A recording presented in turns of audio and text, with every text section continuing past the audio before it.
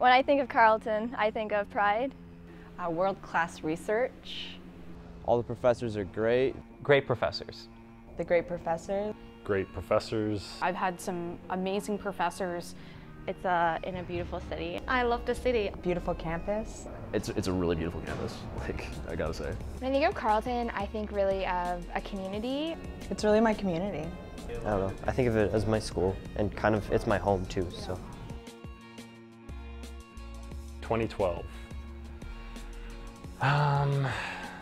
Pursue an exciting career. Really display myself as a student. To get really good marks. Getting good grades.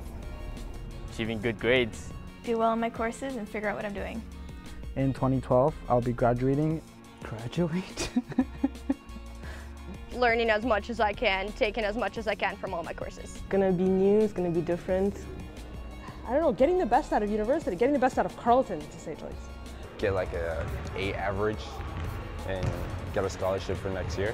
To better understand mental illness. Carleton Ravens, we're winning it again. Win basketball championships again. I'd like to develop my career further.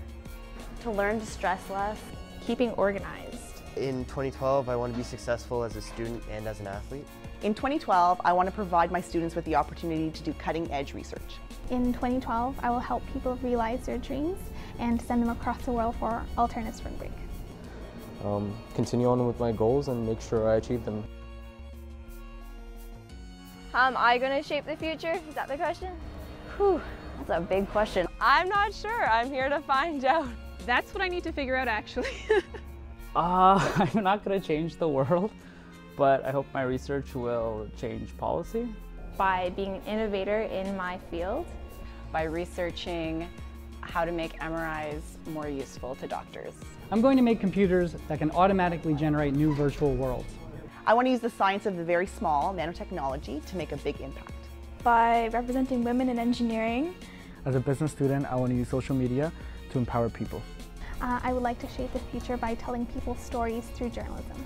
I'm going to shape the future by developing a program of mindful finance in developing countries. I hope my research contributes to the field of disease diagnosis. Fundamentally changing the type of technologies that are used in rehabilitation. I believe it's all about taking it one step at a time.